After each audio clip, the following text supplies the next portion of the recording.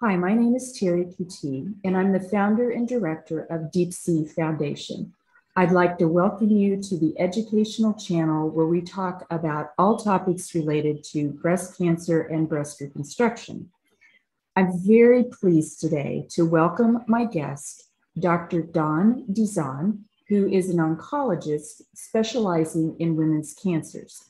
He is the director of women's cancers at Lifespan Cancer Institute and director of medical oncology of Rhode Island Hospital. He's also the professor of medicine at the Warren Albert Medical School of Brown University. This is our topic today. His research interests are in novel treatments of women's cancers and issues related to survivorship, particularly as they relate to sexual health after cancer for both men and women. Dr. Dizon, welcome. Thank you so much for having me. It's great to meet you. It's great to meet you too. I am going to let you take over and discuss this very important topic that, sometimes we just don't talk often enough about, but it's very much a part of our daily living. Yep. I agree with that. It's, I have been talking about sexual health for over a decade. And it's interesting to me that it's still something that people want to hear about, and that both women and men still request more information on. And what that tells me is that even as survivorship has developed as a field, that there are still areas in our lives that we're not comfortable talking about. So it's interesting, when I started as a sexual health provider, it's because I was sensitized to the importance of this aspect of people's lives as a fellow and then as attending at Sloan Kettering. And it was only until I left Sloan Kettering that I realized that not everybody had access to sexual health counseling and services after cancer. And that was something that I set out to try to change. And I've now set up 3 different programs in sexual health at 3 different institutions. And each time it came as almost a surprise that this was a topic that someone wanted to devote some time to. And I think it's reflective of the fact that not everyone is comfortable talking about sexuality, but that clinicians aren't that comfortable asking about it either. But if you look at it in the context of oncology, we're very comfortable talking about, very private things, bowel function, nausea, vomiting, depression, anxiety, loneliness. Yet sexual health is considered this almost taboo aspect, which it shouldn't be. And the upshot is that even though it's something that almost everybody treated for breast cancer experiences to a degree, or not, right? Either it's there, it's sort of, it's under the surface, but really not that important, all the way up to the people who lose relationships, lose marriages.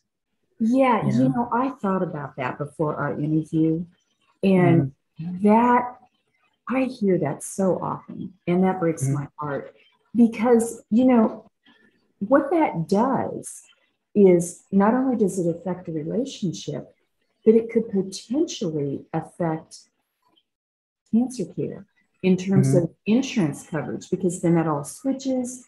It has kind of broad ranging effects. It does. Motivation to pursue therapy might even, have an impact on adherence. Certainly has an impact on what a woman or a man sees reflected back at them in a mirror. All of that is impacted. And when relationships suffer, everyone suffers. Yeah. And when I look at, how people access me, it's interesting. For people who are newly diagnosed and ending treatment, most providers will refer them to me, but For those who are living with advanced disease or even metastatic disease, Yeah. they are not referred to me. They find me and refer themselves. Mm. And I think it just reflects this sense that if you're living with advanced disease, you have so much other things to worry about, Oh my that goodness. this is not important. And quite frankly, it's important no matter what you're Oh, going through in your life. Sexual health is something so inherently human that yeah. no one should have to give it up Oh. if they don't want to. Well, I mean, okay, come on. We were all given the body parts, Mm-hmm. right? That's Correct. what it's, but because of the nature of it, it's more difficult to talk about. It is. Can we, you're such an expert on this, Dr. Dizon. Can you tell us about, can we start with the physicality of it? Mm-hmm. Mm-hmm. It's important to talk about the physicality in terms of the changes that happen to one's body after breast cancer, Yeah. because all of the aspects of how surgery and chemotherapy, endocrine treatments and radiation, all of what they do impacts one's sexuality. And in terms of trying to phrase this, I like to use Rosemary Baston's model of female sexual health, which really starts at the premise that women wake up sexually because they develop a want of something more in their private lives, this want of intimacy, which leads them to discover that when certain parts of their body, especially the breasts, are touched, it's stimulating and leads to an arousal. That arousal wakes up desire. And when desire is satisfied, the whole thing circles again. Now, not everybody subscribes to this, and certainly there may be some points in one's life where it's not about intimacy, it's about hunger. And there's this bypass loop of intimacy that is also present, and it's not displayed here, where it incorporates hunger. Suffice to say that for people treated for breast cancer, every single aspect of this model is impacted by treatments and by the diagnosis. So a woman who has a lumpectomy and radiation, or a standard mastectomy with or without reconstruction, will have a negative impact on their stimuli, which means that they're not going to have the same arousal signals, and that can dampen their desire. And even if they allow themselves or want themselves to have any kind of sexual activity, it won't be satisfying. And this whole aspect is never explained to people who are undergoing treatment for breast cancer. But the other thing that's really important to note in this model is that female sexual health is not associated with any singular sexual activity. That link between desire and satisfaction can be a sexual act, and it can be an intimate act, holding hands, or it can even be a kind act, making one dinner, bringing one flowers. That can be as emotionally satisfying to someone as sex used to be. So there's this freeing aspect of female sexual health that allows one to rediscover it after a cancer diagnosis as someone is also healing. So I think this is a really important aspect, because in terms of what someone looks at when they look in a mirror after breast cancer, the data is very clear. Even as much as your significant other will tell you, you are still or as or even more beautiful, the harshest critic is the one that's staring back at you. Yes. And giving yourself that time to heal is so, so important. Yeah. Oh, I think explaining it like this too brings, I would think it would bring such clarity to someone. It's not often like this. It's really not. And, I think we're so used to thinking that sexual activities brings about satisfaction, and that foreplay is a buildup towards sexual activity. And that might have been before something as traumatic has happened. But it is that kind of trauma that makes one realize that female sexual health is very complicated. It cannot be simplified. And there are various aspects one that builds on another rather than simultaneously experienced. A lot of layers. Lots and lots of layers. And it can all be, we can work out how to recover. And, quite frankly, Terri, the one thing that I hear from people who see me in a sexual health consult, they complain of the lack of desire. But when you roll that back, when you actually explore that, oftentimes it's because sex has become painful due to the side effects of treatment, or they've lost the ability to feel as they used to feel when their breast or their chest wall is touched.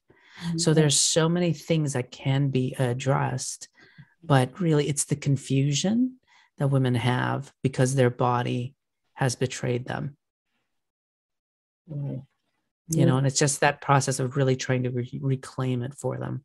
Yes. And I think the switch in the mind of a cancer patient, that things can return, but they will be a different type of experience. 100%. Right. It's like I almost say, what is your reference point in terms of thinking about what you want and need and wish for currently? Because if you're looking to rediscover who you were when you were 16 after breast cancer at 40, that's not realistic. It can be different. It won't be the same, but it can be as satisfying and as fulfilling, even in its difference.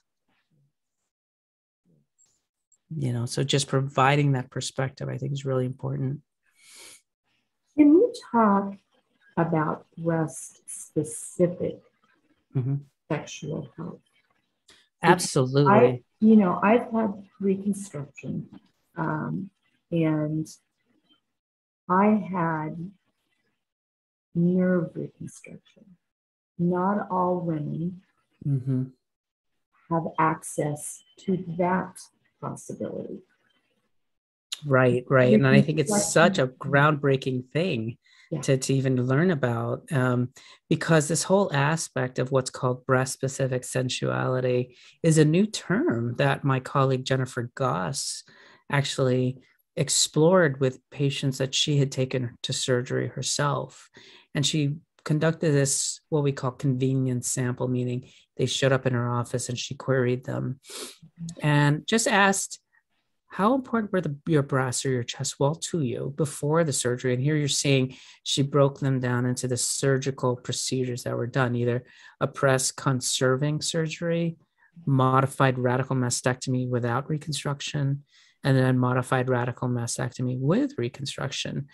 Before surgery, 80 to 90% of people felt their breasts were so important in their sexuality. That figure drops by at least 10 percentage points, no matter the surgical procedure. And it was worse in patients who didn't reconstruct. And what was curious is those figures of losing your sensuality were tied to surgical outcomes. Now, when she looked at the groups that were most similar, meaning those women who had breast conservative surgery or mastectomy with reconstruction. And this is not the type of procedure that you had, Terri. This is traditional reconstructive surgery. If you look at the purple, when she asked them, was your breast or your chest wall a part of your sexuality now or not? 40%, regardless of procedure, felt it was no longer a part. They lost their sensuality after surgical treatment in their breast. And in fact, if you look at the orange, 1 in 5 who had a mastectomy with reconstruction or a lumpectomy, 1 in 5 had an unpleasant sensation.